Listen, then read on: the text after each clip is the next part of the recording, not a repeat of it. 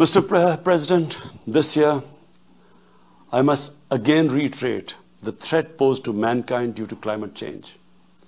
Unprecedented fires in Australia, Siberia, California, Brazil. Unprecedented floodings in various parts of the world. Record temperatures, even in the Arctic Circle. This should make all of us worried for our future generations. Commitments made through the Paris agreements must be fulfilled. In particular, the commitment to mobilize $100 billion annually as climate finance. Pakistan's contribution to carbon emissions is minimal, but it is one of those countries most affected by climate change. Yet, we have decided to take the lead as we consider addressing climate change a universal responsibility.